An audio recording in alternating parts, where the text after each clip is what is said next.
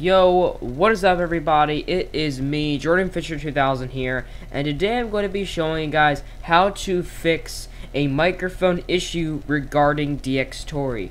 So if you guys don't know what Dxtory is, it is a program that allows you to record games such as Minecraft, and as you can see I have Dxtory right here, but I've noticed a little issue with my microphone. So if you guys have not seen my video, I recently unboxed the BM100 Effects microphone, which I'm currently using to record this video, or to talk in this video.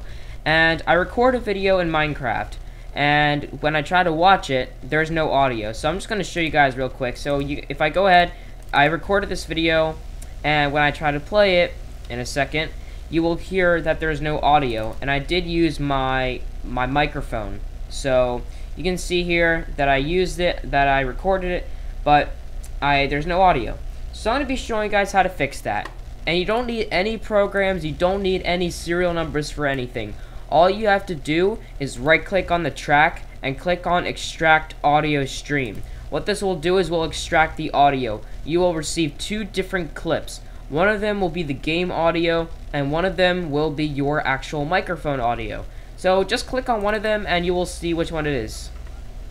So as you guys can see, that's the microphone audio. So previously in this video, you couldn't hear a single thing. When I tried to watch it, you just couldn't hear my audio for some reason. As you can see, there's no audio. But when I extracted this video, it actually had the audio right here. So that was just a test recording. But then if I play the other clip, this should be the game audio.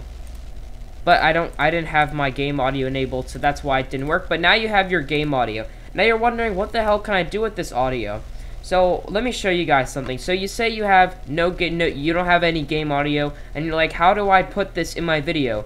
You basically open up your video editor software.